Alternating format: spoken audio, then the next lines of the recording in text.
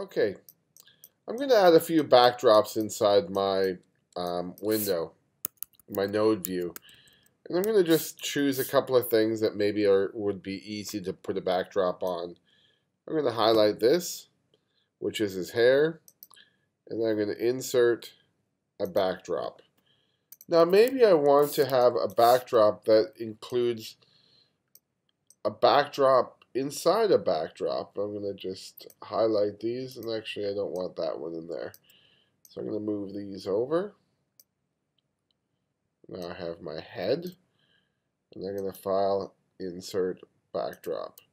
And now you can see I have a backdrop inside a backdrop. And I'm going to change the color of this one just so it shows up a bit better.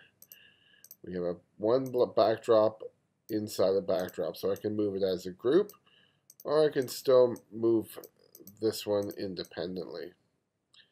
And of course, I can now make a backdrop inside a backdrop inside a backdrop. Why would you do that? I don't know, but let's just show that it can be done.